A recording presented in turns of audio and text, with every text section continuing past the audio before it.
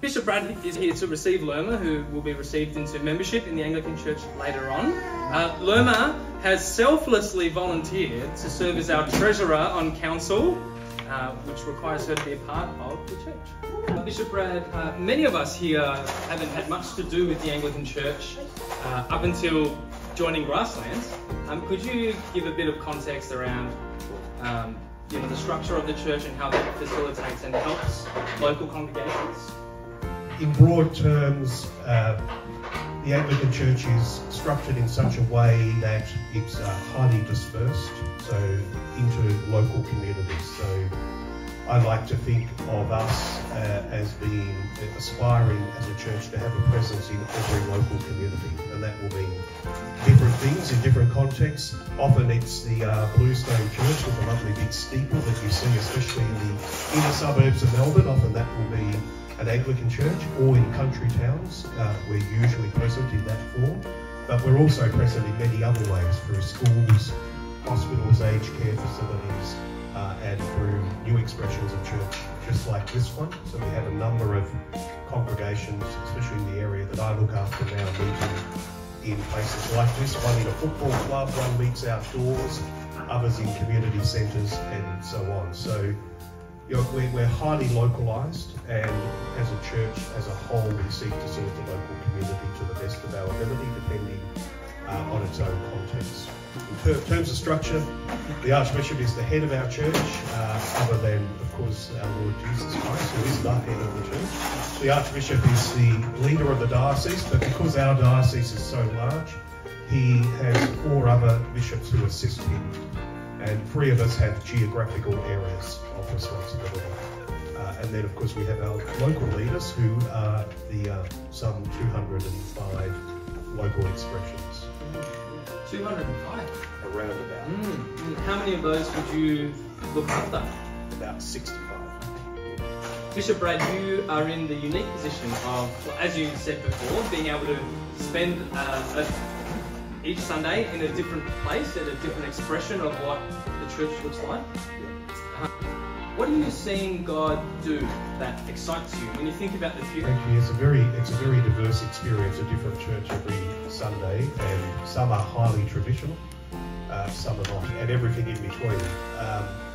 There's some wonderful things happening that we don't see, because you don't do what I do and go to a different church every Sunday. So I see what's happening, for instance, at Whittington in Geelong, which is a very under-resourced demographic in that city, where City on a Hill, one of our great church planting congregations, have begun a ministry there that's really reaching the people who live in that community in a really profound way. Actually, it's quite moving to see.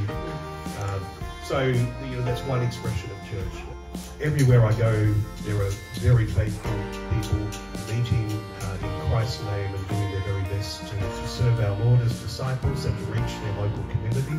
They may be small, 20 in number, or they may be very large. And I have some parishes that are around 300 Sunday attenders, but they're all doing their best to serve our Lord in different ways in their own context.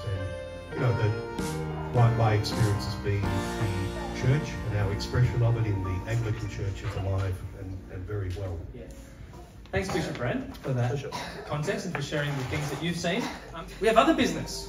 Bishop Brad is also here to receive Lerma into membership in the Anglican Church. So Lerma, would you like to come up and bring your sheet as well? Great.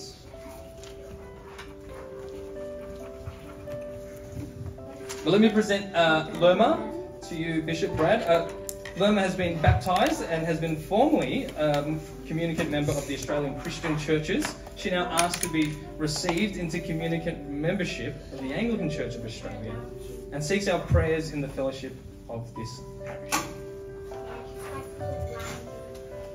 Thank you. Then I have 2 questions then for Lerma as she comes to be received into formal communicant membership of the Anglican Church of Australia.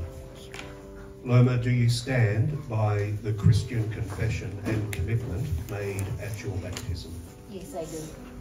Do you now desire to be admitted into communicant membership of the Anglican Church of Australia and accept her doctrine and order? I do. Lerma, we recognise you as a baptised and communicant member of the Christian Church. Together, we receive and welcome you into the communion of the Anglican Church. The Lord be with you. And also with you. Let us pray.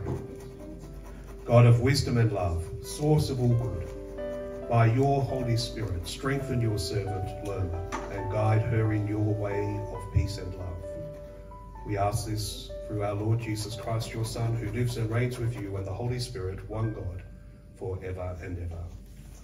Amen. Lerma, may the Holy Spirit direct and uphold you in the service of Christ and his kingdom, in the fellowship of this church. God the Father, God the Son, God the Holy Spirit, bless, preserve, and keep you. Amen. Here is your certificate.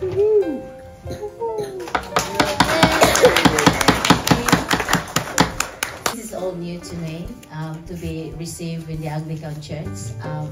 Wasn't expecting it at all. John told me about Wednesday last week, and I was just saying, I heard of it from the other church, from the Inner West Church, but to be here in the new venue, it's just a blessing. It just happened to be like when I was baptized, we moved to a new church, and I said, once we move to this beautiful church, I'm ready to be baptized. And now we are here in the new venue, and then I'm received by Bishop. And thank you, everyone. It's a big job. I'm not gonna deny it. It's not just Grassland Church. I was surprised. I didn't sign up for Inner West Church, but when I went for the handover, no, Lerma, you have to do the two churches, the Inner West and the Grassland Church. So I'm there. I'm learning every day, but I'm glad that my experience in the 25 years in public service in the tax office is now I'm working more or less on my line of my expertise and a line of my career. So my career has to move on, and now I'm serving God. Thank you. Wonderful, thank you. It's a great thing where people can use their gifts to bless God's church as you are in this important role. Loving God, we give you thanks for your people meeting here in this place. We give you thanks for the provision of this place in which to meet, and for those who have been able to arrange for that with John and with others. Thank you that resolution to a place in which to meet was made quickly. But we know too that the church is your people, the people who are here and those who perhaps are not here. Take us and use us, we pray, that each of us may find a place where our gifts, talents and abilities can be used for the good of your church.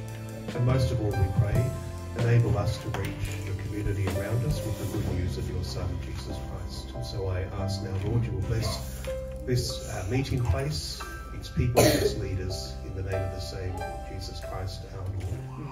Amen.